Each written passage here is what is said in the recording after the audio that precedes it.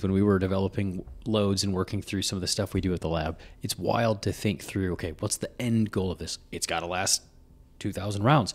Okay, well, then that takes this barrel burner out, right? Oh, it's got to hit at 1,000 yards. It has to hold some tolerance.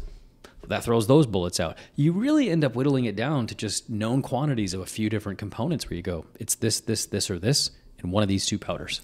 Yeah. And it happens fast. And it's real important, like you said, to start with the end in mind. Like you have to know what your objective is, because like what's a good bullet for one shooter, another shooter might not even consider the merit that the other, like, to me, a good bullet might be one that I can hit a 10-inch target at 1,000 yards with the most regularity.